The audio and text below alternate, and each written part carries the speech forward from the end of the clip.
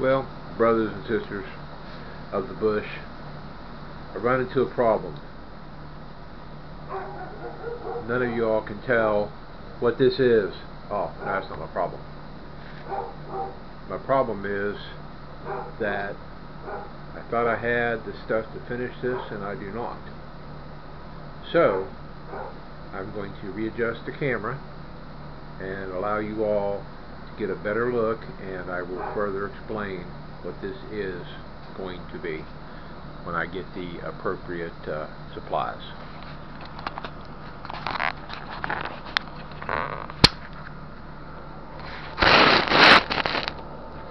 Hopefully you all can see this.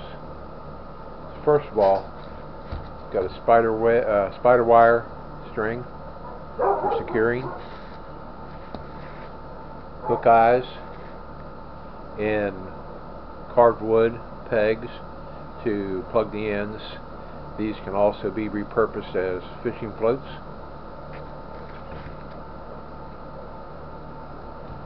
So at present I have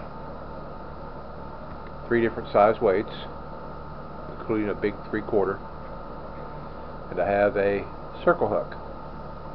Now the original plan was to include a red treble hook and a regular treble hook.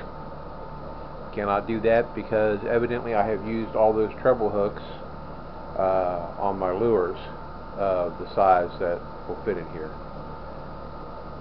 I'm then going to put a slit through the cardboard and put a wire leader, putting the ball bearing in there, and run it down and around, and then put another slit and put the swivel end inside of this. Then I'm going to move over, and opposite of those slits I'm going to put another slit and wrap Bankline or spider wire around this shaft. And then what I will have is a Bankline ready kit, and I will use this in conjunction with my yo-yo reels.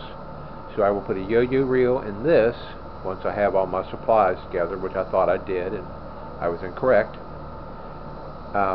in a single plastic bag, so that I don't have to dig in the bottom of my kit in order to throw a limb line in or a bank line in.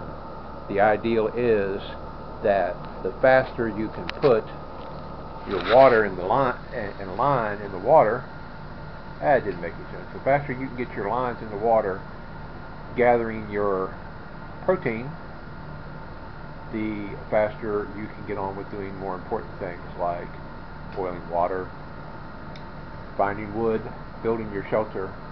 Remember, traps and fishing rigs like this can hunt and fish for you while you're doing other things in order to make yourself safe and secure. And with that, let me tell you, Sayeth Bear out.